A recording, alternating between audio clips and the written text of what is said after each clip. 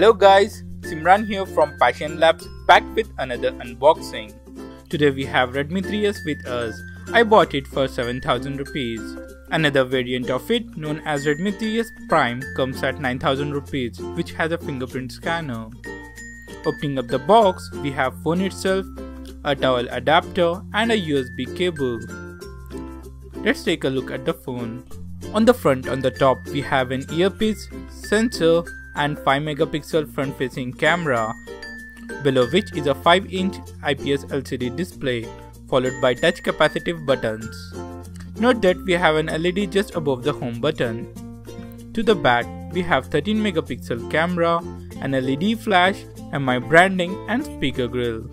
On the top, we have 5.5mm headphone jack, secondary noise cancellation mic and IR blaster. To the left, we have hybrid SIM slot. To the bottom, we have primary microphone and micro USB port. On the right, we have volume rockers and power button. Let's turn it on. It is powered by MediaTek octa-core processor clocked at 1.4 GHz. It comes with Android Marshmallow on top of MIUI 7. That's it about the video guys. Hit the red subscribe button for more videos like this and I will see you guys in the next one.